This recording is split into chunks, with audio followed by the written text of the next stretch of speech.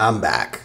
I'm sorry. Sneaker Showdown Summer 2023, it's time, we all know it, okay? There's 4 rounds. Round number 1 is just a screening round. As you can see, I've collected about 15, I think it's 15 pairs of shoes. These are, for the most part, popular mainstream shoes that you're gonna see around the town. I'm gonna screen through these shoes, and it's gonna be elimination. If you make it to round 2, you're gonna get my due diligence, right? Can I see myself wearing them? Would they work with my wardrobe, etc. If you make it to round 3, these shoes are on my feet. I'm gonna go to the store and try them on or order them online. And then my favorite shoe goes to round 4, which means I buy it or I don't return it. This is mainly an excuse for me to buy sneakers, all right?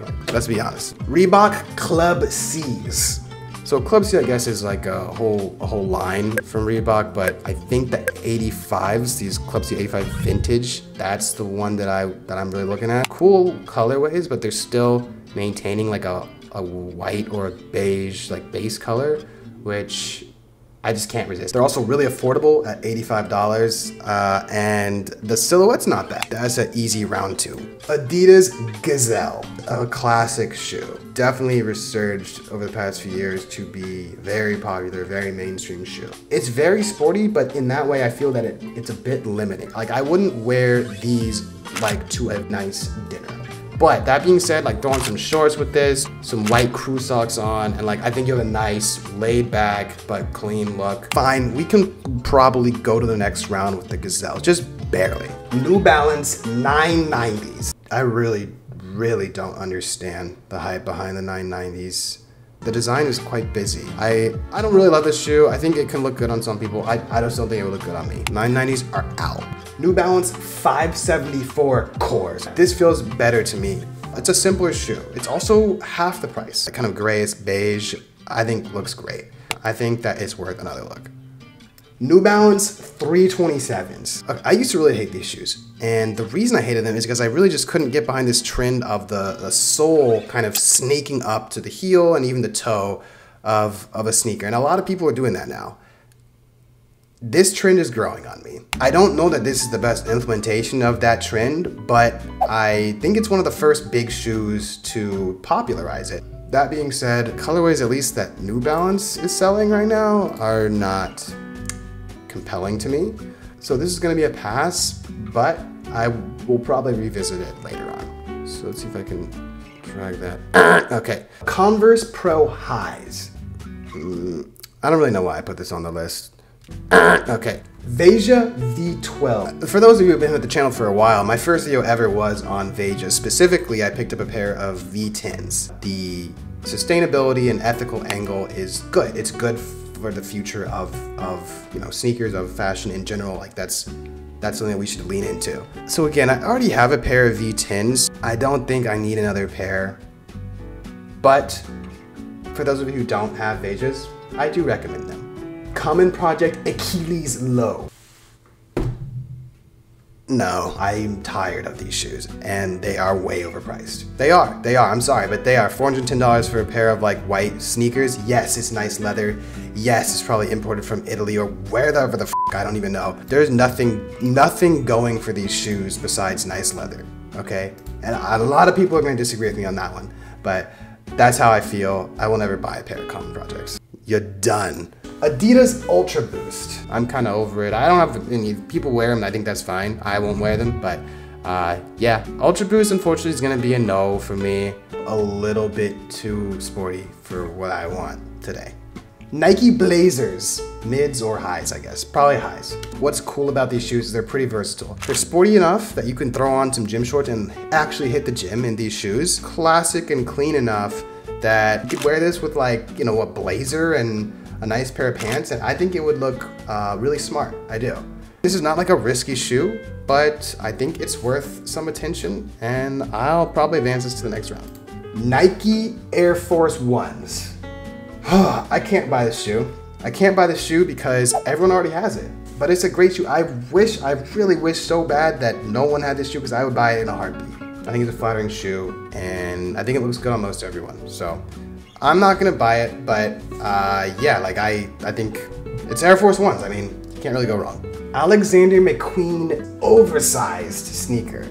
The McQueens. Okay, here we got ourselves a real pair of luxury shoes here, and I'm telling you right now, don't buy this shoe. If you buy this shoe and you're a guy, you're 100% a douchebag. This shoe is also nearly $600. Absolutely not.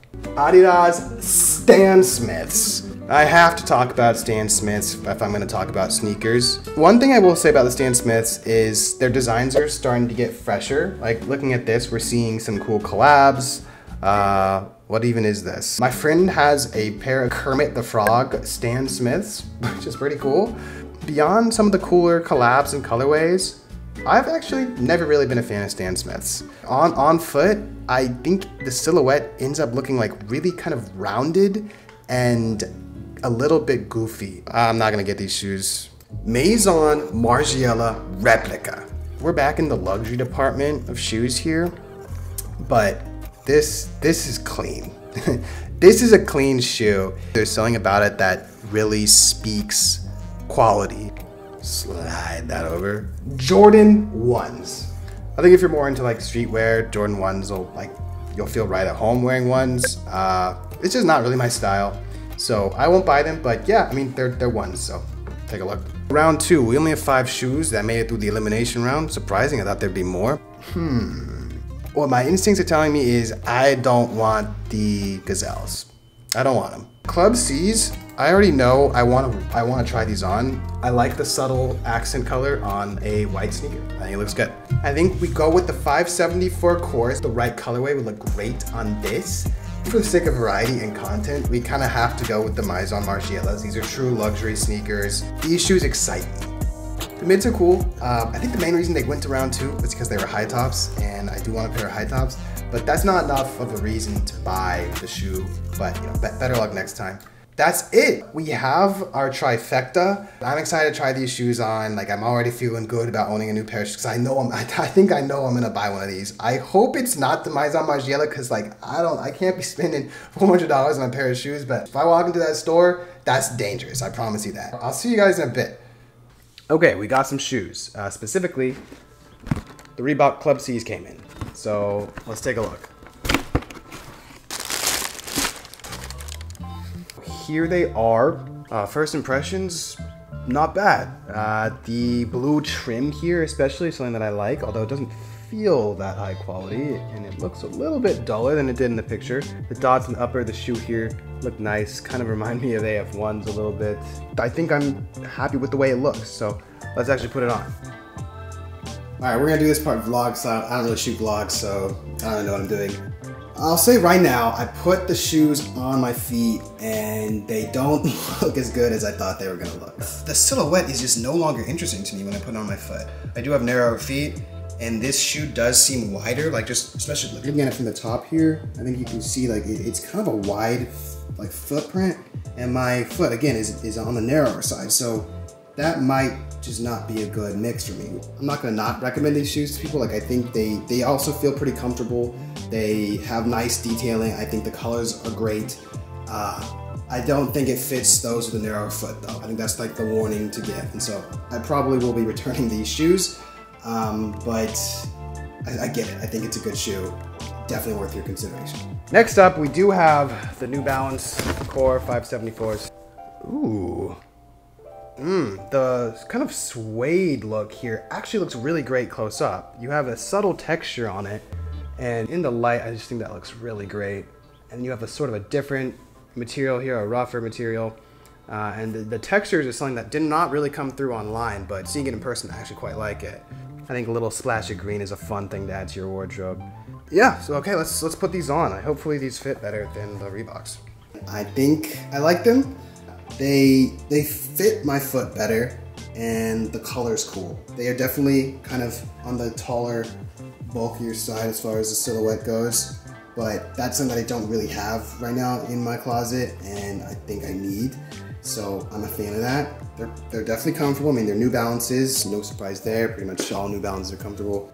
I think these would probably look better with shorts, maybe, but yeah, I don't know. So far, these feel good. All right, so the New Balances are nice, and the Reeboks are nice too. I can probably recommend both of those shoes. Like if they fit you well and you like the colors, I think those are really two solid options. They're both sold at a very fair price. You know, we could call it a day right here, right now. But there is one shoe left, which is the Maison Margiela replicas.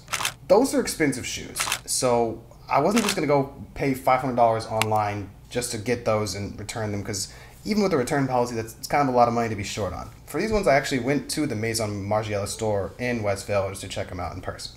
I walk in, and at this point, I'm pretty much fully prepared to scoff at the price and selection and walk out. But I come in and there's really no one there, but I find the replicas in the corner. And they have a few colorways. They have the all white, which actually looks pretty good. They had a black one and some others. So the guy catches me looking at the shoes. He says, yeah, everyone's buying those. Do you want me to bring some out? I said, I mean, I'm a 9.5. What do you have? He said, we're pretty much sold out for 9.5, 9, 10 for pretty much all of those shoes on the wall. So I'm like, okay, good. I can just save my $500, walk home, enjoy my New Balances, and be done with it. But he said, let me go check in the back for you. A few seconds later, he comes back with some replicas. He says, these are the only ones left in your size, period. I say, okay, let's take a look. They're actually a faded red, which is not the colorway I necessarily would have chosen, but I figure I might as well just at least try them on. I slip them on. They feel really, really good. In fact, they fit perfectly, like a glove, like they were made for me. I'm like, all right, these are pretty comfortable, and they do feel luxurious. He said, why don't you go take a look in the mirror? I walk around the back, take a peek inside, pretty much instantly fall in love with these shoes. Damn, these feel good, they fit perfect, and the red is actually sick. I walk out of the changing room. The guy's like, what do you think? I'm like, I like them. He says, they're 30% off. I said, And I pretty much buy them on the spot. And boy, do I love these shoes. Everything about this shoe, I love. The color is amazing. The quality is amazing. The form factor, it's actually really, really good. It's not too short, it's not too tall, it's not chunky, but it does have a presence. There's subtle details around that just speak to its quality. They just scream luxury. I'm telling you, when you put these things on, I just feel like I am him. I am him in these shoes. I promise you that. You see me walking around the street with these shoes on, I'm the guy. It's me. I'm happy to say we have a winner for Sneaker Showdown 2023. If you're sitting on some cash right now and you want something kind of classic, for me, I mean, these are the ones. Anyways, thank you for watching Sneaker Showdown 2023. I'm glad it's over. I'm happy it worked out. My wallet is not. I'll see you guys soon.